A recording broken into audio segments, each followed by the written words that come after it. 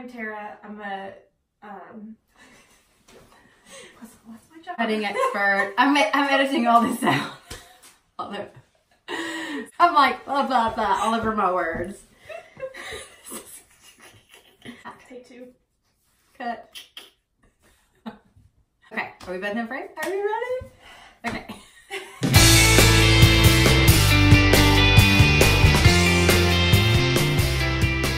Hey guys, we're back with another Beauty Tip Tuesday. We've been talking about skincare and makeup and all that good stuff, but I thought it was kind of time to move on over to hairstyling and more specifically hair length. I get a lot of questions about if this is my hair, do I have extensions, how did I grow it so long, all that good stuff. So I thought I would share kind of my tips on how I went from more like, well, I was more like this, right? Like these little ends to down here. But in order to share that with you, I wanted to bring on a guest. This is Tara Phillips. Tara is my cutting specialist. Is that correct? That's right. Yeah. Now, I go to a different person for cutting expertise and a different person for color expertise. So my beauty tip for hair this week, and we'll do more things on hair. I think Tara's gonna join us again in some other videos. But for this week, the hair tip is, and it might kind of sound cliche, get your hair trimmed every 6 to 7 weeks. Don't skip it. 3.5 years ago, my hair just would not grow. I couldn't, no matter what I did, and I would have it cut fairly often, but it still wouldn't grow. And I found that my ends were gross and they were short and they kept getting shorter and it just wasn't working. So I had a friend that referred me over to Tara and she has changed my hair. It has been so amazing because I committed to going every 6 to 7 weeks. So while we're sitting here, it is time for me to have a cut, and Tara's gonna do that while she also gives you more tips on how to grow your hair. Do you remember the shape my hair was in when I first came to you? Yes. Do you want to tell them? Yes. We had to, the pieces around the face were very, very fragile, almost over processed from hair color, and just not taking care of it by getting your regular trims. Each time we would have to cut more and more off. Honestly, the key to every 6-week trim, if you're wanting to grow your hair out, is that you're not letting it get too damaged or too long and having to cut more off every time you come back. So a little bit each time is where you're gonna see your hair growing faster, healthier, and longer versus coming in with a lot of split ends, excessive damage. We have to take that off in order for your hair to grow, and you're kind of starting where you left off and wanting your hair to get a little bit longer, but you feel like you just keep getting shorter. I feel like it's grown like crazy yes. just in the past 6 weeks. And I remember when I went to you 6 weeks ago, I almost didn't come in because I was like, you know, it's kind of short. I don't need it, or short for me. I don't need it.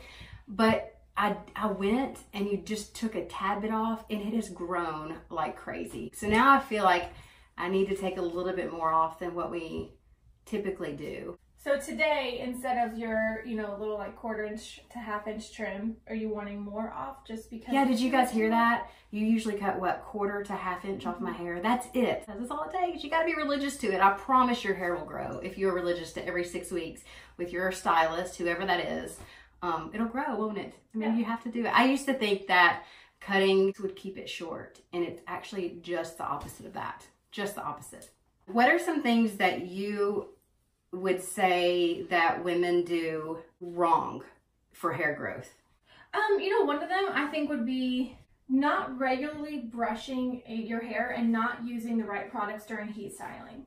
Heat styling is not a bad thing. It is not a bad thing. But if you are not putting a thermal protecting product, you can definitely damage it. Tangles will break the hair. If you don't brush your hair regularly, if you don't use the right products, and if using that heat with a product in there, it actually is really helping the hair stay nice and uniformed and not kind of roughed up and break. A lot of times, excessive buns and ponytails, which I'm kind of guilty of. Satin silk pillowcases are incredible. If you don't have one for your hair, your face, your wrinkles, it is a huge, huge beauty tip. Wow. To sleep with a satin pillowcase. There you go. So your hair doesn't get, roughed up on the cotton. That can cause a lot of breakage too. So that satin will just kind of be really, really smoothing against the hair. So if you're kind of tossing and turning while asleep, I'll do it. Interesting. That will help maintain the integrity of your hair and your skin. What are we going to do with your bangs today? They have grown too. Can you tell? Yes. My bangs. They're going. But I think I'm really liking them longer. Yeah. I'm liking pictures that I have with them long like this. Good, so I'm going to keep them long. Just, you know, just layer them in. I'm glad she said that, actually, because two things I've noticed is, one, if you see yourself in a picture and you're like, oh, I really do not like that, consider something different, change it. You can always talk to your stylist and show your stylist pictures. I love when my clients, they always feel guilty for doing it, but show me pictures. Another thing too is if you're not getting compliments on your hair, you change it? Yeah. That's what you're going to say. Yes, you might just feel stuck. It's a good tip, actually. Yes, yeah. It is. It really is. In the past, I have probably told Tara to do my bangs in a way that she doesn't agree with. Is that true? Because she got excited when I said I like them long, didn't you? Yeah, she's been wanting me to grow them long. I do like them like this. I always thought my forehead was too high for like one, you know, long bangs, but no, I think it's better like this. Yeah. So I'm just going to check the length in her layers. I can already see right here where it's dropped that this is all even. It's falling, it's tapering very nice, just how I want it. There's a couple different ways that I check the length. Pretty. Look at those perfectly. This is what we love. So there's volume around the face, through the layering, thickness through the back. Look how healthy that is.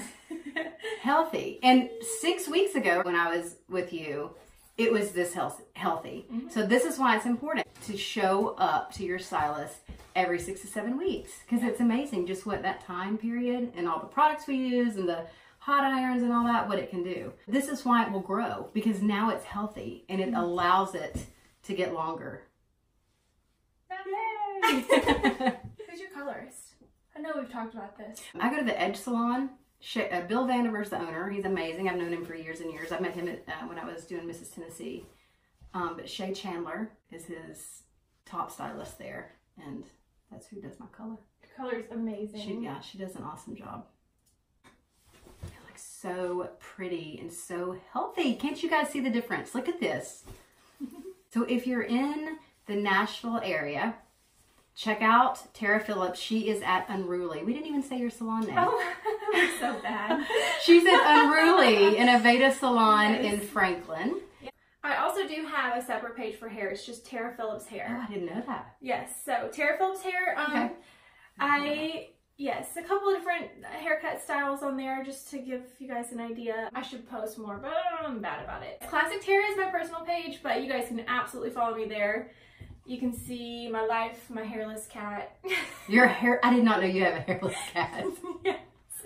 Yes. How ironic is it that I'm a stylist and I have a cat with no hair? That's great. How's that feel? I love it. I always leave so happy. Thank you so much. You're welcome. Look at this, you guys. Beautiful. Thank you, Tara. And I will see you next Tuesday. Bye. Bye.